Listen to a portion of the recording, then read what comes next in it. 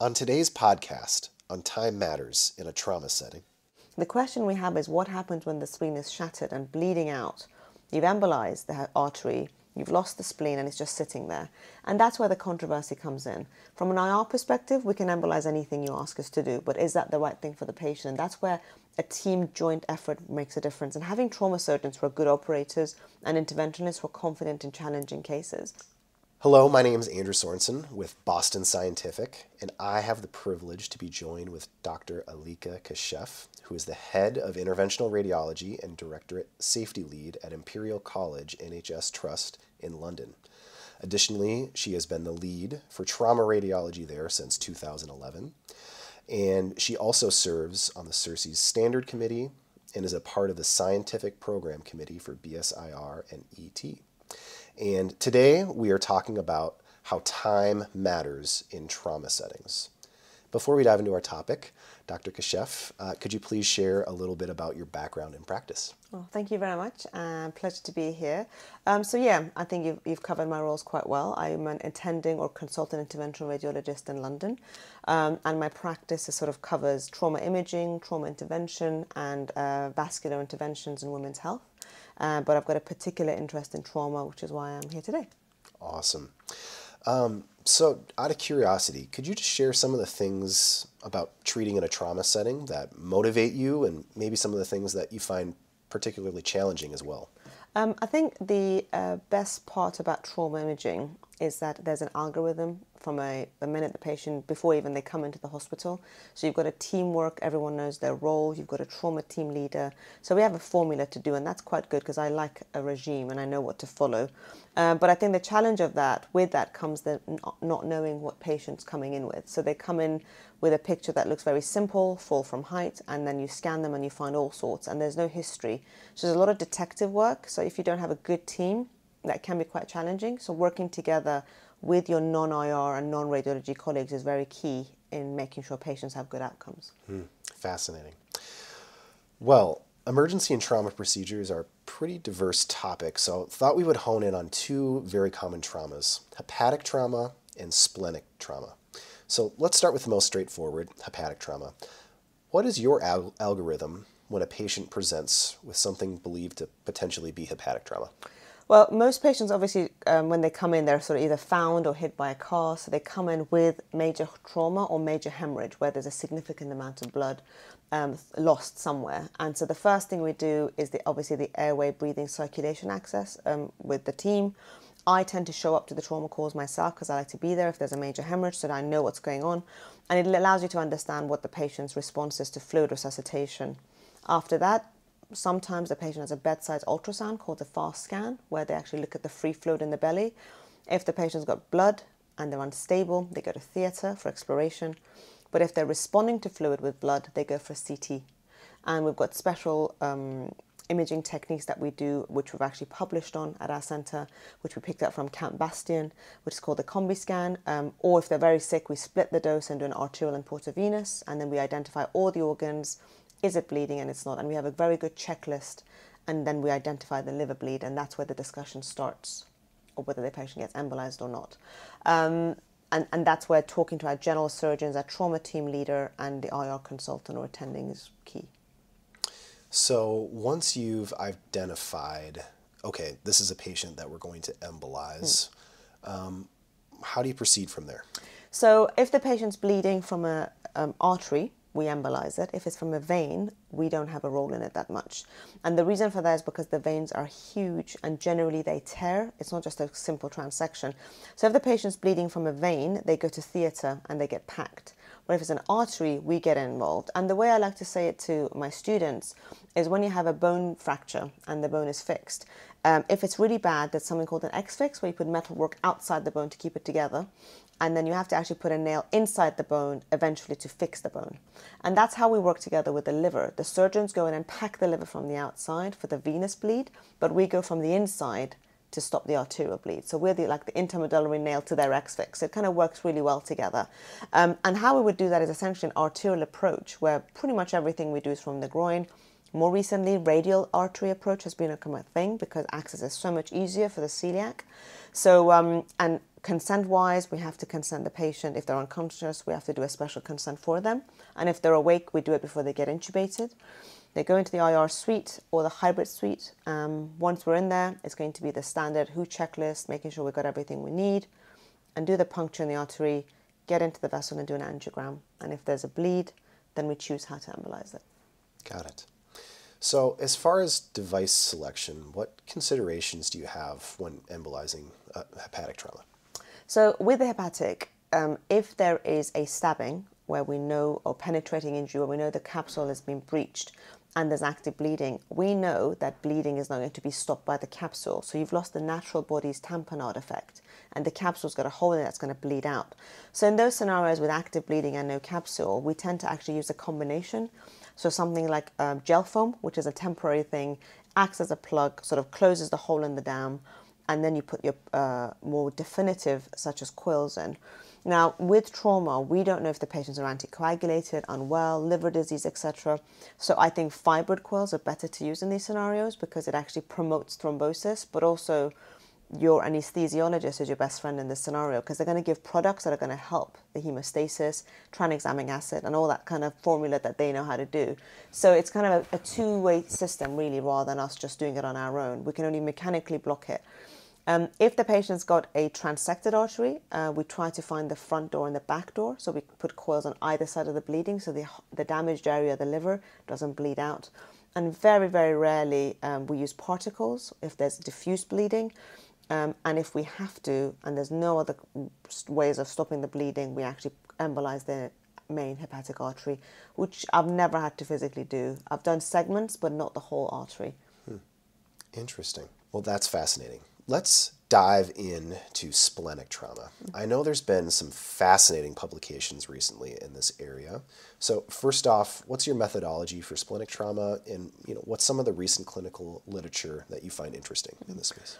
So splenic is interesting because it's a very simple organ. It's got one blood supply, arterial, one drainage, venous, and it's a single organ sitting in the corner, kind of getting along. And it's one of the commonest injured. Is spleen, kidney, and liver are the commonest injured solid organs. And the challenge is very controversial because if you sit, depending on the center you're at, the management is very different. And the reason for that is because the grading of splenic trauma has been a bit of point of controversy. It's recently been reviewed by the American sort of trauma societies, and they've kind of come up with surgical grading, but the radiological grading doesn't match the clinical scenario. So the publications have looked at anything from grade 1 to grade 5 and how embolization works. So we know embolizing works. The question we have is what happens when the spleen is shattered and bleeding out? You've embolized the artery, you've lost the spleen, and it's just sitting there. And that's where the controversy comes in. From an IR perspective, we can embolize anything you ask us to do, but is that the right thing for the patient? And that's where a team joint effort makes a difference. And having trauma surgeons who are good operators and interventionists who are confident in challenging cases. The basics are, if you see a blush, a bleed, or a pseudoaneurysm on the splenic, you embolize it. You don't leave a blush. Some people say if there is a blush, you could potentially leave it after a bit of product giving and tranexamic acid, and you can medically thrombose it. And some of them do thrombose in the first 48 hours, but we don't know which ones. And I don't know anyone who's comfortable leaving a trauma patient who's got a known pseudoaneurysm. So we tend to treat those. If, however, you've got a splenic injury with no pseudoaneurysm, there is very little data that embolizing is going to make a difference. So that's kind of the overarching kind of decision making. You see a blush, you treat it. We also tend to do follow-up imaging on our spleens and do a scanning at about 72 hours because sometimes we find whatever has happened to the remodeling of the vessel damage can cause a fistula formation, and if that happens in the future, in the follow-up, then we can actually embolize that too. But we don't know which injury progresses to a fistula and which doesn't. All we know is that majority of splenic traumas do not present with fistulas. They present with pseudos or some sort of a bleed. Interesting. So I know there's also been a decent amount of discussion on proximal versus distal embolization as well. Could you talk a little bit on kind of how you manage some of the trade-offs between those two options? So just to sort of go through what those means, because not everyone sort of knows the practice. A distal embolization is when you go into the end artery in the spleen that's bleeding and you embolize it, so it's targeted. And the benefits of that is it stops the point of bleeding and it preserves the spleen apart from the bit you've embolized. But the downside is that it's challenging to get to because the spleen is very tortuous and it's an end artery. So if you embolize it, there's a risk of infarction, necrosis, and eventual infection. So now we've moved on towards more proximal, which is where the main splenic artery is embolized distal to the dorsal pancreatic artery. Because if you embolize at the level of the pancreatic artery, you can get pancreatitis as a complication, which we always can send patients for. And the idea of that is non-targeted embolization and to reduce the perfusion pressure to the spleen, and that allows the bleeding to stop, but the splenic function to remain. Now, no one knows truly how to measure splenic function, but what we do consider splenic function is if the spleen enhances on the follow-up imaging, as opposed to these young patients who are going to go to theatre, have the spleen taken out and lose all their splenic function. This is giving them a chance. And I always say to my trauma surgeons that if this doesn't work, we haven't burnt any bridges. They can still do the splenectomy if they clinically feel they need it. But this is a good way of reducing the bleeding and complications for a patient while they keep their spleen.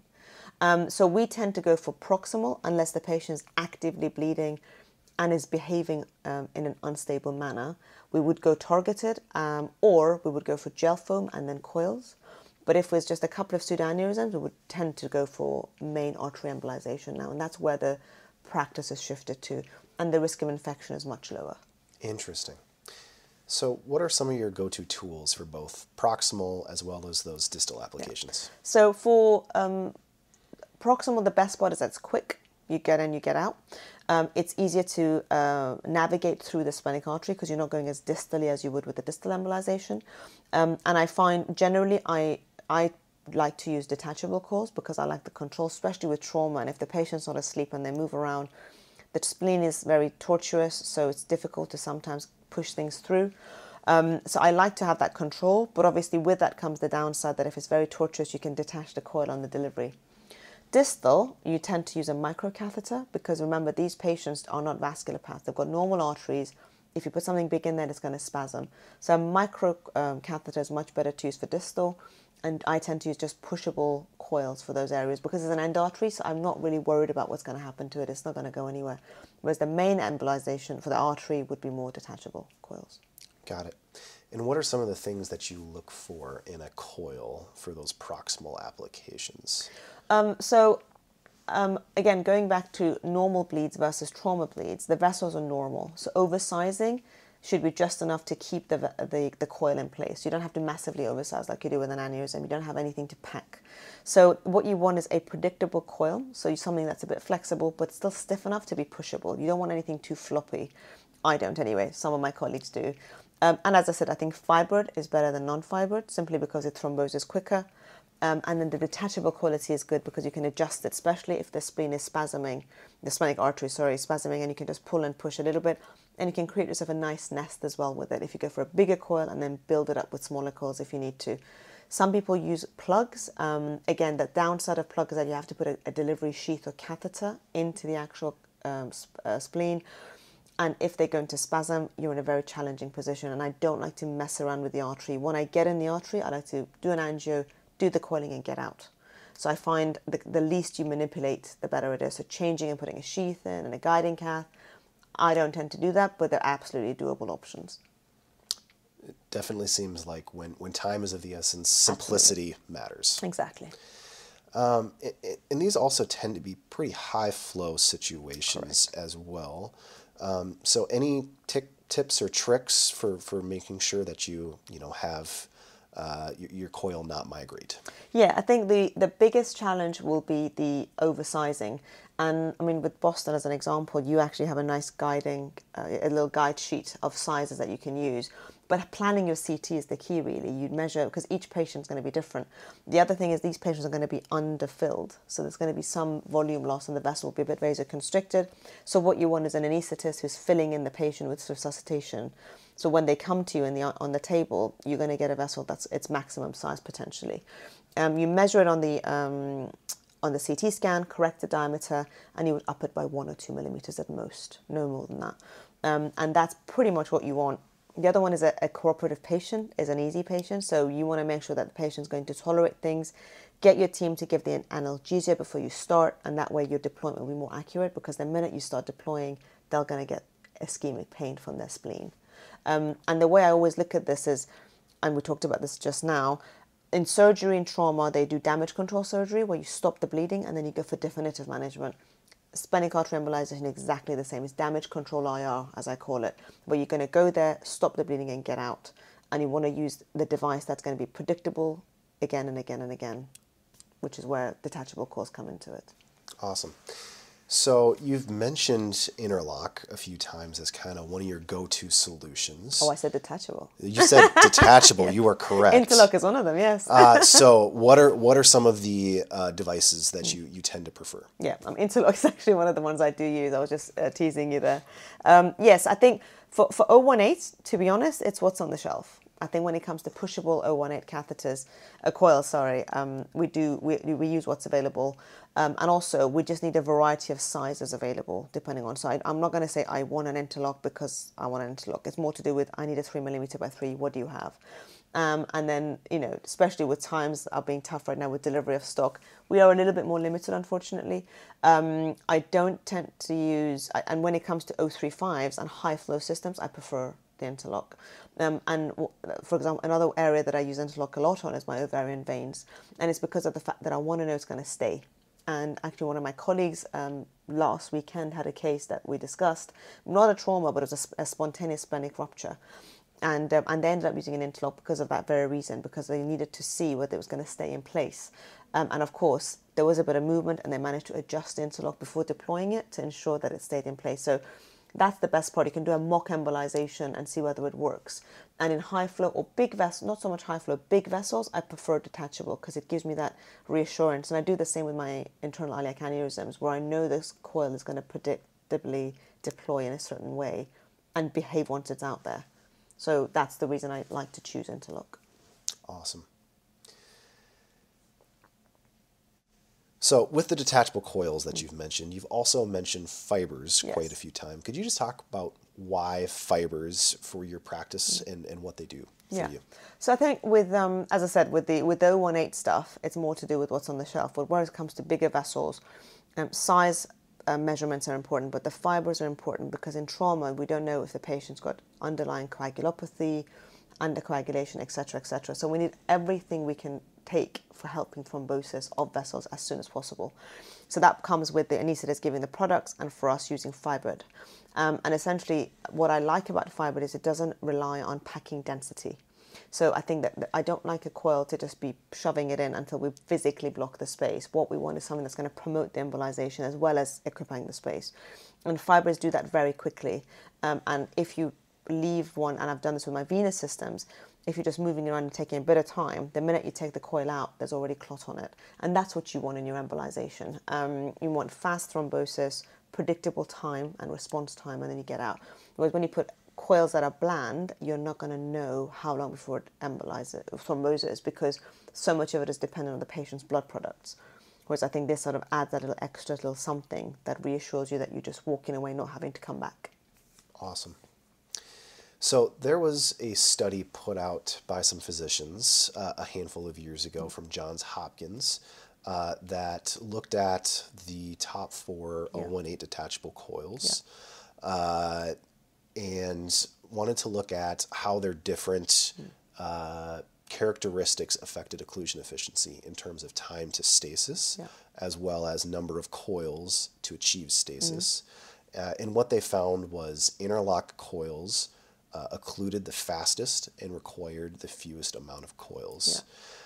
Just curious if that's something that you've seen in your practice as well, and what that maybe has meant to you in your institution. Definitely. I've kind of tried most coils out there, not extensively, but I've done enough cases to decide whether if I like it or not. And I think what I like about the interlock is the fact that you've got the longer coils and you've got the larger coils, so therefore it's easy to just put something in. Whether you want to pack it or do it sort of stretched out, you can. But I tend to use less coils because it does the job and you get out. And there are other coils from that study that require, there are larger coils, but they also require a lot more coil packaging because it's all about making it dense and creating a nest to literally create a barrier for the embolization, which, as I said, it's not ideal for a trauma case. You just want to put something, 1 or 2 coils, and then you get out. I mean, I've done aneurysms where I've used 50 coils, and it's tiring, and you don't want to do that. So I think having something that predicts the thrombosis, fewer coils, quicker, and interlock kind of fits a lot of those bills. Obviously, I don't always use interlock for every case that I do, but it's something that I prefer. But if all we have is a 30 centimeter pushable, then that's all I have, and I use it because we're going to be in a stable position. But it's just not to have that reassurance in the middle of the night that you're going to use a product that's going to predictably do what you want it to do, and interlock feeds into that quite nicely. Awesome. Well, Dr. Kashef, it has been an absolute pleasure to have you, and greatly appreciate your willingness and your time to share your expertise. Any last words that you have for the audience? Well, yeah, intervention's great, but I think it's only as great as its team. So I think the thing about trauma and good outcomes is always working with the team and getting involved clinically. So if you're involved in trauma interventions, get involved with your trauma team, show up to the cases, and learn about the patient care, so that will be you'll be a valuable contribution to the department and the team, rather than just doing the procedures. Well, that's great. Just wanted to thank our audience to listening to Time Matters in a Trauma Setting podcast, brought to you by Boston Scientific. When we challenge, we advance.